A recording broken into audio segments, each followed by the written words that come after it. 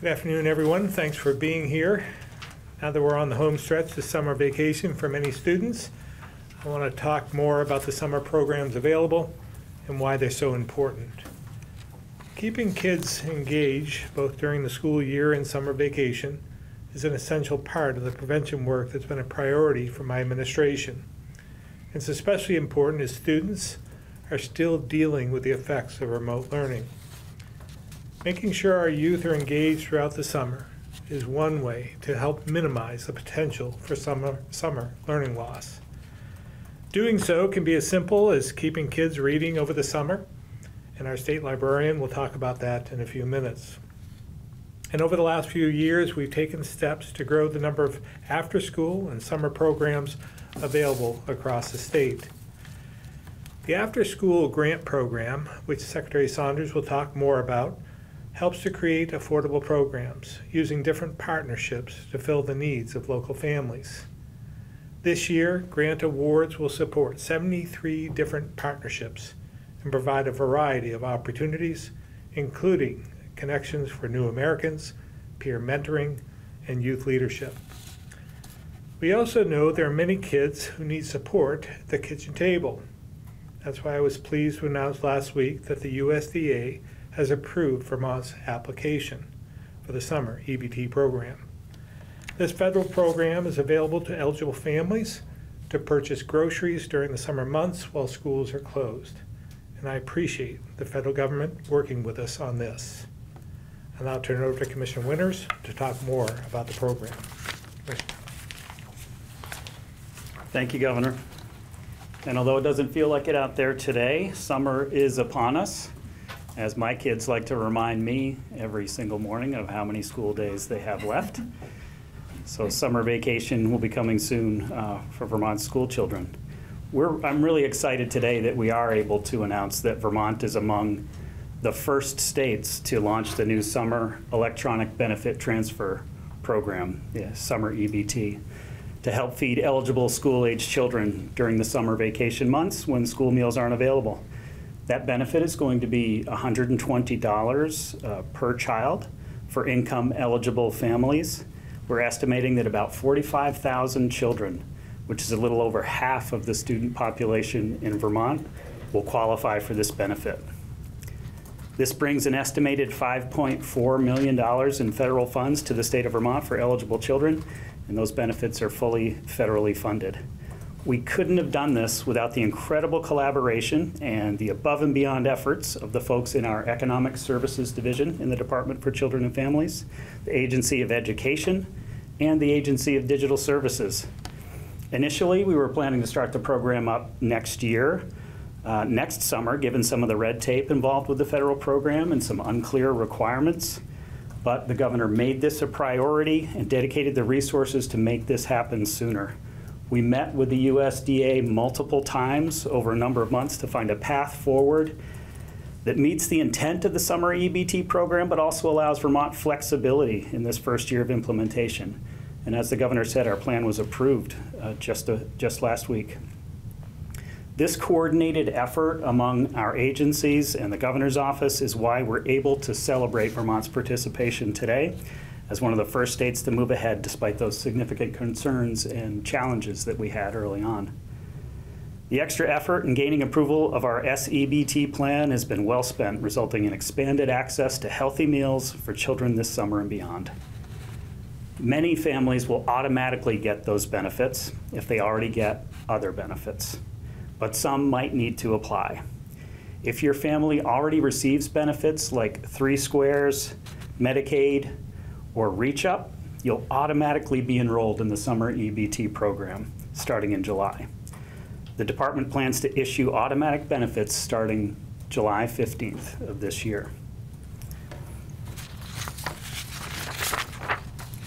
If your family isn't automatically in, but might be eligible due to meeting income eligibility, which is 185% of the federal poverty level, you'll be able to easily apply online when applications open up in August. So families who apply will receive the benefits as soon as their eligibility has been confirmed in process. Those who will need to apply are those families who meet that income eligibility but are not receiving Medicaid, 3 Squares, or Reach Up, or are part of the migrant education program and their child attends a Vermont public school or an independent school that participates in the National School Lunch Program. DCF has worked with the Agency of Education to streamline the eligibility process, and we encourage families to wait until August before asking about eligibility, as most children will receive the benefit automatically. If the child is found eligible, a notice will be mailed to the household. Families who don't have an active EBT card will be mailed one with instructions on how to use it. And EBT cards should be kept because they'll be used each summer for the children who are eligible. The EBT card can be used at grocery stores, farmers markets, and online where EBT is accepted. You can get additional information, including some frequently asked questions and an application which will be available in August at our new summer EBT website, summerebt.vermont.gov. This program will be administered by the Food and Nutrition team within a Department for Children and Families and a new SEBT unit. You can contact them with any inquiries as well about the program at 1-800-479-6151. There are other summer meal options for children, including summer meal sites where children can eat meals together during the summer, and Summer Meals to Go, an option for rural communities to take home several days' worth of meals.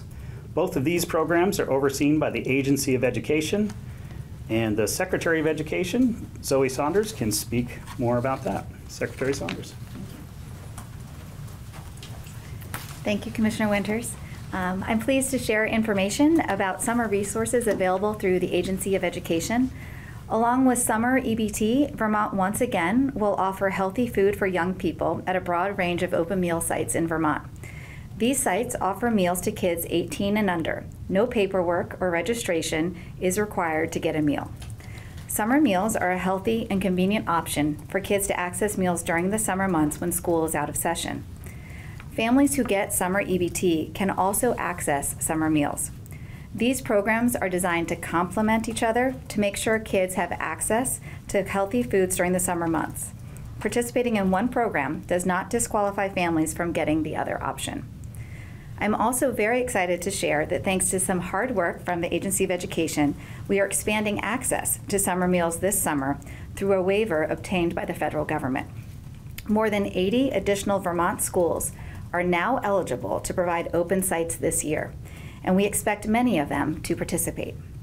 These schools also create an opportunity for any summer program in the area to start a summer meal site, representing a very big expansion of summer meal availability in our state. And working in partnership with our friends at the Agency of Human Services, we have engaged in a direct certification through Medicaid pilot program, which allows us to more effectively identify children who are eligible for free and reduced lunch applications. Direct certification allows us to count these students without the need for families to submit applications. It's giving us better, clearer data and helping us pull down more of the federal funding that is critical to running these programs. Summer meals will start once school is out, and we are in the process of finalizing the list of open summer meal sites. Soon, Vermont families will be able to find a site near them by calling 211 or visiting fns.usda.gov/summer/site finder. We will also share another announcement within the link once the list of sites has been announced. Secondly, I would like to highlight the importance of keeping children engaged in learning over the summer months and the state's efforts to expand summer enrichment opportunities. I am very excited to announce that this year's after-school grant recipients have been selected. The grant program defines after-school broadly and includes summer and weekend activities. 17 grants will be awarded this inaugural year, representing supervisory unions and nonprofits across 11 different counties. These grants are going to support the creation and expansion of after-school and summer programs statewide. By leveraging local partnerships and increasing staffing, these efforts will reduce waitlists.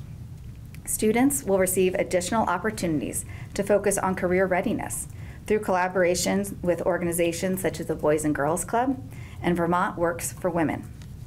New programs will be established to better serve new Americans, English language learners, and students with truancy and academic challenges. Other programs will foster youth leadership and volunteer opportunities, allowing for peer mentorship and social emotional learning. These are only a few highlights of the broad range of programs that will be supported by these grants. And I am thrilled to say that they reach every corner of the state, serving previously underserved areas and allowing for further collaboration to not only strengthen student outcomes, but communities as a whole. Later today, we will share more details about the award recipients and the work they are doing to innovate and expand access to out-of-school time programs. This funding builds on our success expanding summer programs during the COVID-19 pandemic and education recovery, when we committed over $10 million of federal emergency funds to expand summer learning opportunities. Finally, I would like to highlight some of the great strides we made this session on literacy, working in partnership with the General Assembly. This year, the Agency of Education worked with the Senate and House Education Committees to craft a bill that will ensure Vermont students are learning how to read using the most up-to-date, evidence-based teaching practices, and will help teachers identify students who need additional support earlier in their reading journey. I want to thank both committees, most especially Senators Brian Campion and Martine Gulick, and Representatives Peter Conlin and Aaron Brady for their leadership on the bill this year. This bill builds on a foundation built by the General Assembly and the Agency of Education in previous years, with over $4 million in federal COVID-19 funding dedicated to literacy, professional development, high-quality instructional materials, and other resources. Vermont's approach to improving literacy outcomes is innovative and comprehensive. The work ahead will involve a paradigm shift in the way we teach and learn. It will require intensive focus and targeted support. This is about more than just shifting curriculum and changing assessments. We know that many of Vermont schools are already making excellent progress on improving literacy instruction. Our goal is to build on that success and share it statewide so that every student has access to high-quality, evidence-based literacy instruction. Working together, we will take a three-pronged approach that focuses on 1, early screening and support for students who struggle with reading, 2, strong teacher professional development and preparation grounded in the science of reading, and 3, using up-to-date evidence-based practices and resources to teach reading. This will be a big effort, but I want to share my commitment today to Vermont teachers, principals, and administrators. The Agency of Education will actively work to evaluate, and support your efforts, building on and evolving your existing work and innovation, no matter your starting point. Our goal is to be collaborative and supportive. I want to take this opportunity to invite teachers and administrators to engage with us as we work together to improve literacy outcomes for Vermont students. Thank you very much, and now I will turn it over to Commissioner Del Neo. Thank you. Good afternoon. My name is Catherine Del Neo. I'm the State Librarian and the Commissioner of the Department of Libraries. Literacy begins at birth. The songs that parents sing, the board books babies chew on and flip through, and the stories that families share all help children learn to read. Our public libraries have a long history of promoting early childhood literacy in our state and support families at the earliest steps on a child's path toward reading. Public libraries provide a treasure trove of children's literature for their communities and support parents and caregivers as they learn to share stories and songs with their kids. Vermont's public libraries provide high-interest, age-appropriate books for families and host engaging literacy programs like story times and book walks. Public libraries are a free but invaluable resource for our communities. They support emergent readers and help families to prepare their kids for success in school. This session, there has been a lot of focus on literacy, and it really demonstrates Vermont's commitment to building strong readers from the get-go. The bill that Secretary Saunders was referring to recognizes the importance of pre-literacy activities and getting books into the hands of every young Vermont child. The addition of a member of the Department of Libraries staff to the Advisory Council on Literacy through that bill will position public libraries in our state to become even more involved in the conversation about how to support our youngest kids as they begin their reading journey. Because having access to books in the home is so important for young learners, the legislature has asked the Department of Libraries to research and report back on successful programs other states have implemented, so that in Vermont, we might be able to support families with the highest needs and the fewest resources in building home libraries for their children. This bill couldn't come at a better time because summer is approaching. And as everybody knows, public libraries and summer go hand in hand. Right now, public libraries across Vermont are gearing up to host their annual summer reading programs. And this year, our statewide reading theme is Adventure Begins at Your Library. Summer reading programs at libraries are important because reading throughout the summer helps students to maintain the reading skills that they gained during the academic year. Research shows that kids who participate in summer reading programs at their local libraries actually score higher on reading achievement tests at the beginning of the new school year than those who did not participate. Developing a habit of reading is vital to success in school, and visiting the library regularly as a family is a great way to help kids develop that habit. Summer reading programs incentivize frequent library visits and help kids to form a community of readers, which reinforces how much fun it is to read and to learn. Each time a kid registered for summer reading visits their library, they can report on the number of books they've read or the amount of time they've spent reading, and then they earn prizes. Who doesn't love prizes?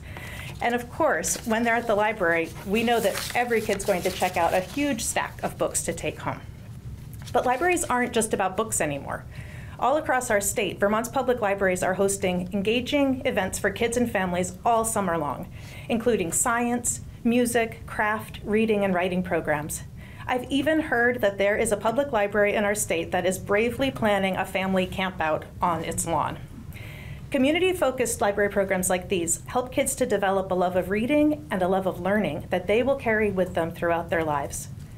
While summer reading programs are often geared toward school-age kids, it's important to remember that no Vermonter is too young to visit their local library.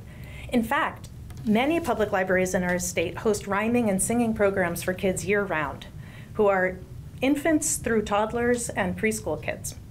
Regular attendance at these book-focused library programs instills a love of reading and learning while exposing kids to pre-literacy activities that set them up for success in school. The Vermont Department of Libraries supports summer reading programs by offering non-competitive grants for youth programming of $300 to every public library in the state. We also provide an online reading challenge platform for folks who would prefer to do some of their badging and tracking their reading online, as well as thematic summer reading program materials and training to support librarians. And this year's summer reading theme, Adventure Begins at Your Library, pairs well with another exciting service that the Department of Libraries provides for all Vermonters: free access to explore the natural beauty, recreational activities, and the rich history of our state through our State Parks and Historic Sites program. Every one of our 187 public libraries in Vermont has received, or will receive in the next week, we just sent them out in the mail, a set of state park and historic site passes that they will circulate to the public.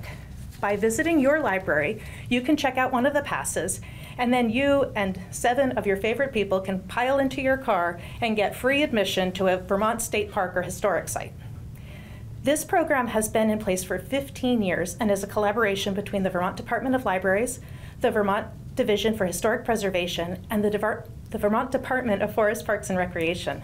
So get ready for summer by visiting your local library to learn about the Summer Reading Club and the great activities they have planned for you. And while you're there, check out a park or historic site pass and, of course, a good book. Now I'm going to turn it back to our governor. Thank you, Catherine. We'll now open up to questions.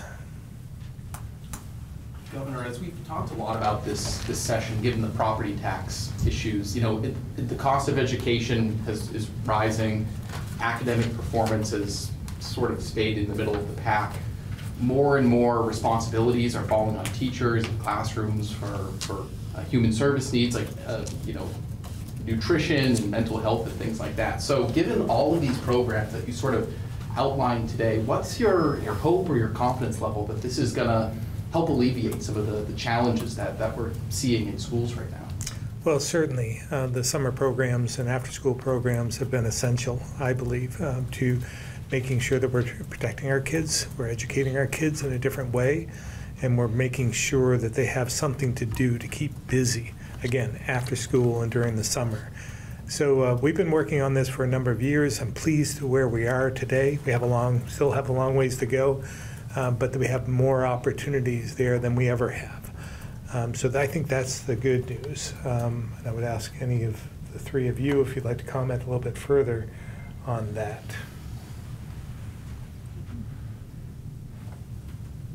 Is that? I had a follow-up, I guess, for Commissioner Winters. Sure. I understand that part of the reason we weren't able to participate in the federal food program was because of IT issues, aging computers. We have the waiver this year. What's it going to look like in the next few years if we, are we going to be able to keep getting this waiver? Just what will that look like in the out years? Yeah, I think we'll be ready for next year. That was the plan all along, that with enough time, we would be ready for next summer. But what we have in place for this year was really a culmination of a lot of effort by a lot of people. So, I have to say thank you to the Agency of Digital Services and the leadership there to kind of drop everything they were doing to make this happen. The Agency of Education, our folks within DCF. It's a great example of a number of different departments and agencies kind of, forgetting about the silos for a minute and working together really hard toward a common goal. And it really is somewhat of a miracle that we got this done so quickly. It's a great example of teamwork and collaboration, and when we do put our mind to it and our resources behind it, we can accomplish something like this on short notice. So we're just really happy that we can provide this benefit to kids this summer, especially for kids who might not otherwise have a solid meal every single day. This is a way to make sure that they are being fed. That's $120 weekly, monthly? It's $120 is the entire benefit for the summer. Yep. Commissioner, did I hear you correctly that for the kids whose families are not already enrolled in preschoolers or Reach Up, what have you, that the application will open in August? That's correct. Okay. Yep. And how long do you know at this point how long the application process would take for them to get approved and get the benefit? I'm just thinking about kids go back to school in August. That's right. Again, the fact that we were able to get this done this summer was somewhat of a minor miracle. And I think, Deputy Commissioner Gray is on the line. I don't know if she can speak to the technology that's behind it. I believe it'll be an online application, so I think processing will be fairly quick. That's correct, Commissioner. It will be an online application. And I believe that we have just, I want to say it's 14 days to be able to process the application, and we have built that into our process to be able to do that. And just so that everyone understands, this will be an ongoing benefit each summer, and this is just us getting it up and running very quickly this year on short notice. And will there be any expiration for people to use the benefit by? Miranda, do you know the answer to that? I don't think it exactly aligns with our SNAP benefit, so I'm happy to follow up with you after to see if we've gotten that clarification of how long. I do want to underscore the team work that went into this. And when we first started, as you know, the federal government said, no, your square peg doesn't fit into our round hole, and we don't see any way to make it happen. But our team didn't give up, and it took 4 different agencies to get it done. And again, that camaraderie and the team atmosphere was essential in doing that. But I want to give credit where credit's due. The federal government didn't have to do this, but they listened to what we were saying. That we all had the same goal. We wanted to help our kids.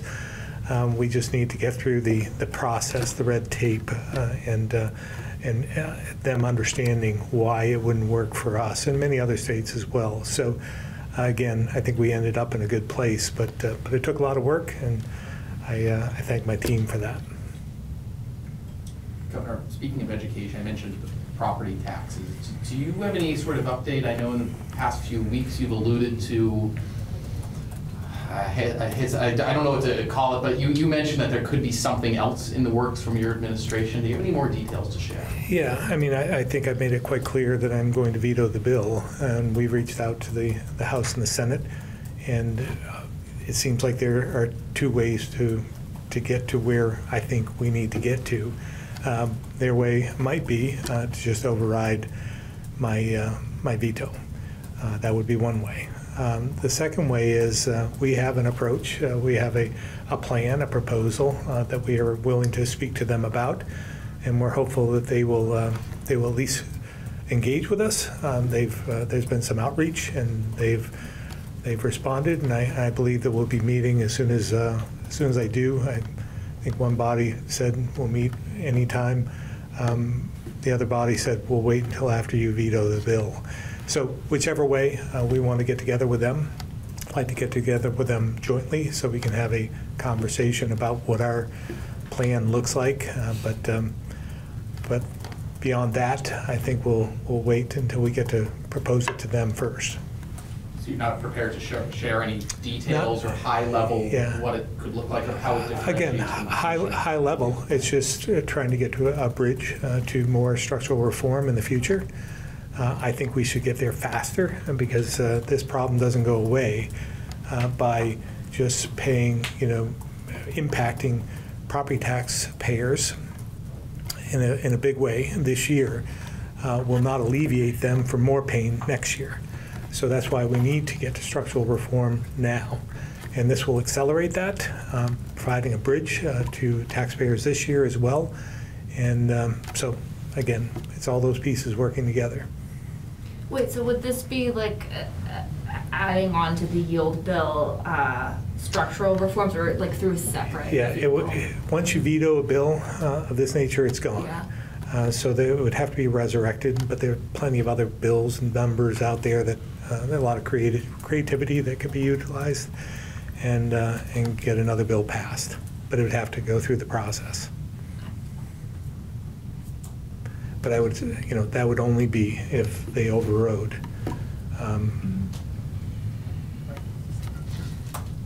S58, I think, is also awaiting your signature. That's the pausing, raise the age. It has some implications for fentanyl and xylazine, drug trafficking, things like that. Yeah. What's your read on that bill? Well, again, the public safety area, I think there's one due tomorrow, and there's some more due afterwards. But anyhow, that was the bright spot in this legislative session. We came to agreement in a lot of different areas. We didn't get everything we wanted, but it was a step forward, and I think we can all feel good about that.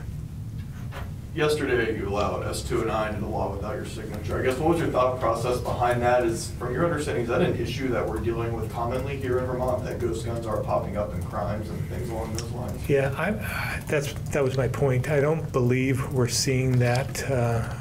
I believe every gun should have a serial number attached to it. That's why I let it go. But I don't think that is the issue. I think some of the issues we brought up during the session, some of the things we didn't get that we should continue to work on, is where we should have put more of our effort. So ghost guns might be important, but I don't think that's what's impacting some of what we're seeing across the state. I believe action is coming due soon on overdose prevention sites. Is that still in? Yeah, I mean, again, I've been quite clear about that one as well. I think that's due tomorrow as well. Also, sticking with drug policy for a second, I think one of the bills also hasn't gotten a lot of attention this year. The psilocybin bill, legalizing, studying the medical or medicinal uses of psychedelic mushrooms. How do you feel about that? I think that one's due tomorrow as well. We haven't been through all the bills. In fact, I think there are 21 bills due, which is amazing. So Jay will have to go through each and every one. She's in here for a 1 hour break over the next 24 hours, so she can get back to reading. But barring any problems associated with the technical aspects of the bill, I expect we'll let that one go. Like let it go into law without a signature? I or sign it? haven't decided at this Okay. point. Just haven't looked at it enough. 21 bills is a lot to go through, and we haven't fully contemplated everything in the bills. All right, we'll move to the phones. Ed Barber, Newport Daily Express.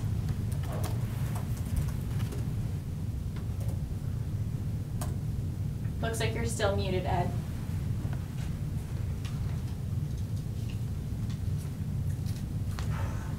All right, we'll move to Chris Roy, Newport Daily Express. Not on. Oh, go ahead, Ed. Looks like you're unmuted now. Okay.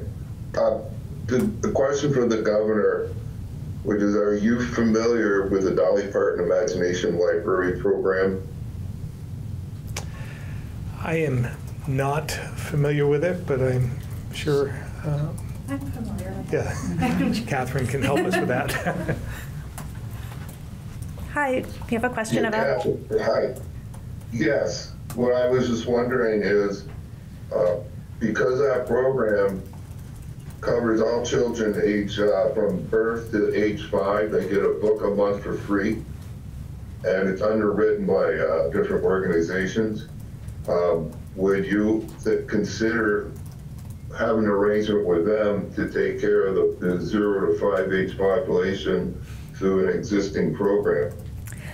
Well, there has been legislation proposed twice since 2022 when I became the state librarian that was specifically around the Dolly Parton Imagination Library. It's a great program. Lots of people enjoy it and are already participating in it. What we've been asked by the legislature, what we will be asked to do, is to look at all of the various programs that are implemented in the country in this same gift book space, and look at what's most affordable and sustainable for Vermont. I know that the Dolly Parton Imagination Library is a big brand name program, and I know that it has a lot of supporters here in Vermont, and Dolly Parton's a great musician, a great philanthropist, does great work, but we have very limited resources in our state, and we're really trying to find out what's the best way to use our limited dollars in the state to support the kids who have the highest need in the communities that have the highest need. So over the summer, I'll be hitting the books and doing a lot of research and checking in with other state librarians and colleagues around the country who have implemented this program that you're talking about, as well as many other programs that have decades of implementation in other states to see what might fit best for us. So I think this is a good topic to talk about after that report has been written. I think it's going to be due in January. Thank you very much. You're welcome. All right, back to the room. I thought Ed was going to ask if you knew who Dolly Parton was, and I wasn't sure where he was going with that. I could have answered that. Tomorrow is the deadline for candidates to file, major party candidates to file with the Secretary of State's office. You've mentioned before that you're trying to recruit down ballot candidates for the legislature. Can you give us an update on how that's going? Yeah, we've made some gains. I expect we'll see some of those candidates filing before the end of the day tomorrow. Not as many as we'd hoped, obviously, but we'll see what ends up at the end of the day. Do you have a rough estimate? I don't. Okay, so I know that you said some moderate Republicans, some more centrist Democrats, and independents too. Can you give us an idea of how many folks would fit those categories? Yeah, I can't give you that right now because I don't know who's actually going to follow through. A lot of interest, but there's a lot of apathy as well, and a lot of folks are busy. We've heard that year after year, and so we'll see what happens by the end of the day. Why apathy? What are you hearing? Well, it's just that it's difficult to move away from your job, your life, and give up all the things you have going on. So a lot of folks want to do it. They just don't think the timing's right. Well, sometimes the timing's never right, and I use myself as an example of that. I mean, I did it 20-something years ago when I didn't have the time either. And so I just jumped in because I thought it was that important to have my perspective heard. And I hope that others will do the same. Public service is rewarding, difficult, but rewarding. And it doesn't have to be forever, but I think we all have to do our part. You filed, of course, recently for re-election. I mean, do you plan on actively campaigning and putting your message out there? Like, Yeah, sure. Yeah, I think it's important. doing debates and everything like that? Well, we'll see. We'll see who steps up, but certainly I've had debates in the past, and we'll have probably debates in the future. Governor, yesterday you announced the grants to fund the transformational tourism initiatives. Can you elaborate on what you hope to accomplish by? Yeah, again, these are grants that are going to be very helpful to the state. Obviously, you know, tourism is one of our industries. We pay a lot of attention to that, and we need to do all we can to promote that and to actually leverage all the resources we have. I was thinking the other day about, you know, where our GDP is, and you know, I think we're last on the list in terms of GDP. And when you look at other states, the big states, they just dwarf us, the Californias, the Texas, the New Yorks, in terms of GDP. So again, we have a lot of catching up to do and to get from the bottom of the list up mid-pack, which would be nice, or we're even being out-competed by other small states. So again, it's important that we pay attention to this, because that gives us the resources we need to do all the things we want to do, just to keep up.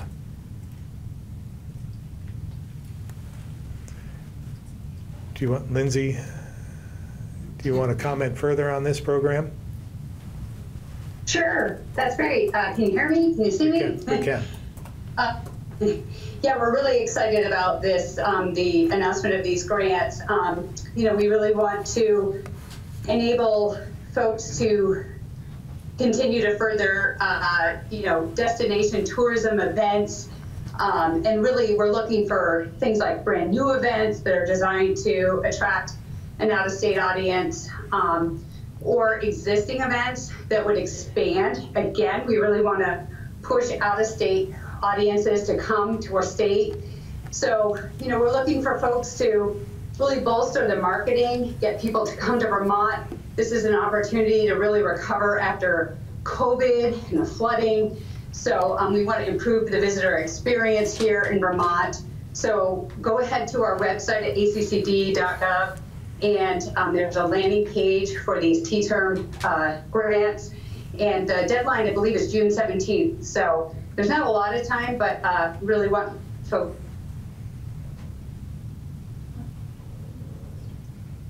apply for the grants. Governor, I had a separate, somewhat related topic about local option taxes. I think one bill on your desk right now in your hometown of Berlin, they're looking at a local option tax. There was a provision approved by lawmakers that allows a number of towns, I think 60 or so towns, to enact local option taxes without a charter change, so they'd be able to do it at a town meeting. What's your read on that situation? Is that right, wrong? What do you think? Well, again, I'm not a big fan of raising any taxes, but the horse is out of the barn on this one. A long time ago, the local options taxes started, I believe, in Williston, and expanded from there to many, many different towns and cities and so forth. So at this point in time, I believe, you know, what's fair for one is fair for others, and so we might as well just open it up and let them do what they want. How did you vote on the Berlin local option tax? I probably voted against it. I don't remember for sure, but I would assume I did. I didn't have veto over that, though. Tomorrow, Senator Dick Maas's memorial service, celebration of life. I guess just any kind of final words. This is the first time we've been able to ask you about it in person, and yeah, with that happening tomorrow. Yeah, I'll be giving the eulogy there tomorrow. I'm honored to do so. Obviously, a tough loss for me personally, but for us as a state as well. But I'm comforted by the fact that he's no longer suffering.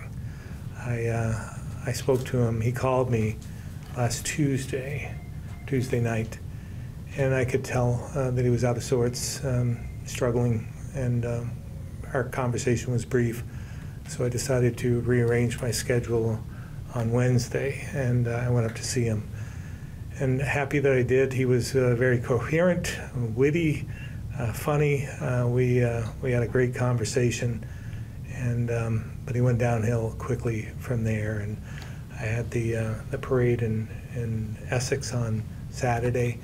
I had thoughts of maybe going to see him afterwards, but once the parade ended, I checked in, and his daughter had called, and I called her back, and she told me he had passed. So again, tough one for all of us.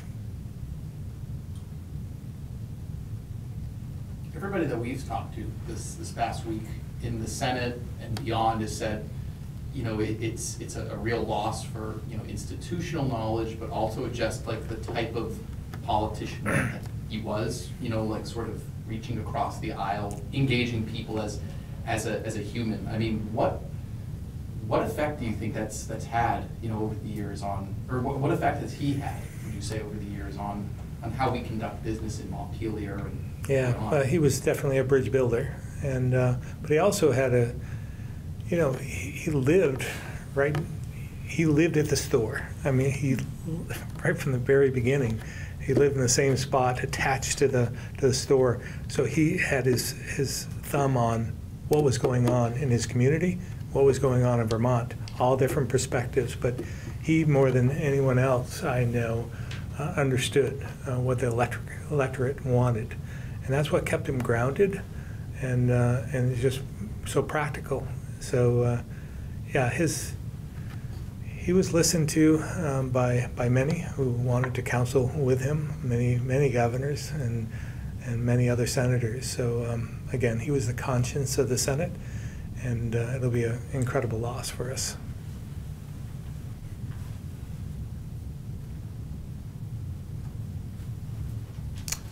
Thank you all very much, and thank you all.